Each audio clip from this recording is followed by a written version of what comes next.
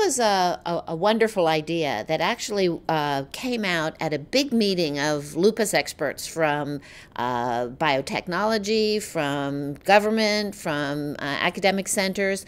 And the goals of that original meeting were to think about what's standing in the way of getting good lupus clinical trials. We've had a lot of problems in lupus clinical trials trying to interpret the data. We're not sure how to best design these trials.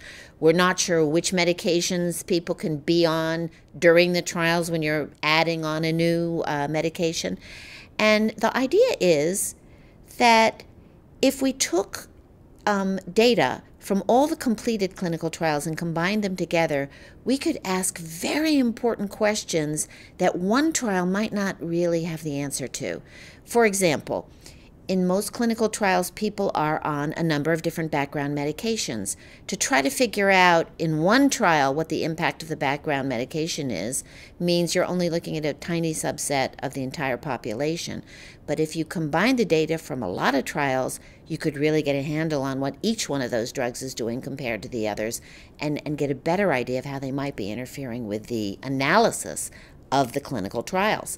So this project at the moment is only looking at people who are in the placebo groups from a number of different clinical trials that have been completed. And it's able to now get enough patients from these placebo groups to break down the different background medications and see how they compare to each other in terms of percent of people in these placebo groups who are meeting the response criteria. And already we're finding that some drugs seem to give more responses than others, so that when you design a clinical trial, you can get an idea of who you want to put in that placebo group and what drugs they should be taking. But there are many, many other questions we can ask. We can ask questions such as, what's the best way to measure endpoints? What's the best way, in other words, is a person better or not? Which are the actual things that we ought to be looking at to see if a person's better or not? We can look at subsets of patients and how they do with different kinds of medications that are standard treatments today. So there are any number of questions that really valuable information that can be gotten from these data that unless you put all of this information together from many trials, you wouldn't have enough patients of a certain subset to be able to see these things.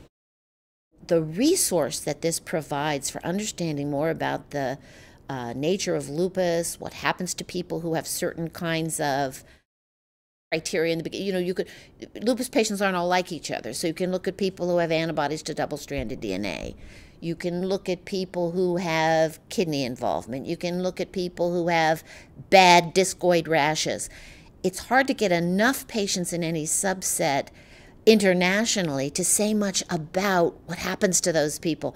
But using data from multiple international trials, we're going to have a marvelous resource to find out really what happens to people who are treated with this drug versus that drug.